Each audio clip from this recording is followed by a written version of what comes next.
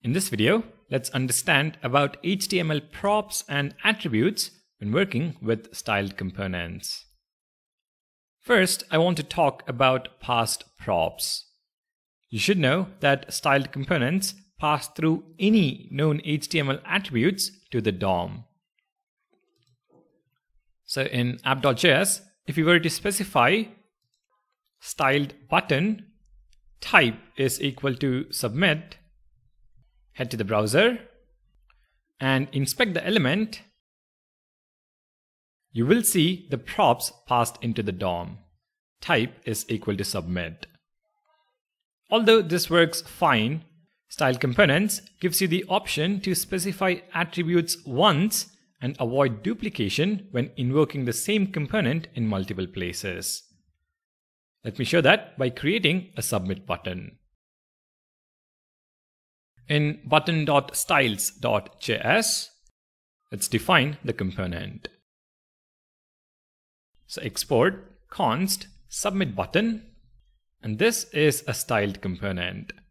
So styled button. We are basically extending the styled button component from above. But now we specify the attributes constructor which accepts an object.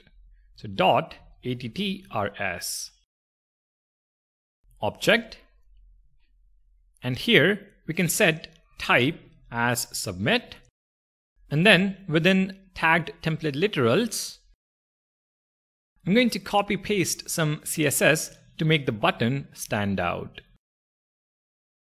If we now import and export this component from button.js and import and invoke it in app.js,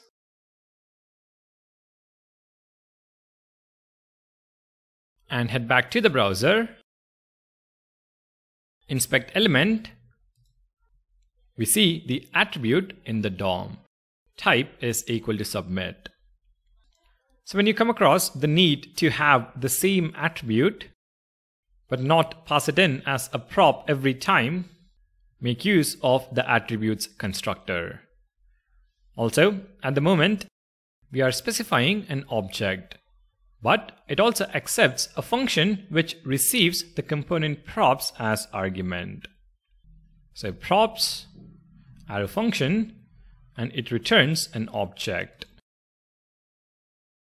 We don't have a use for props in this simple demo, but I just wanted to let you know you can set attribute values based on the props passed into this component.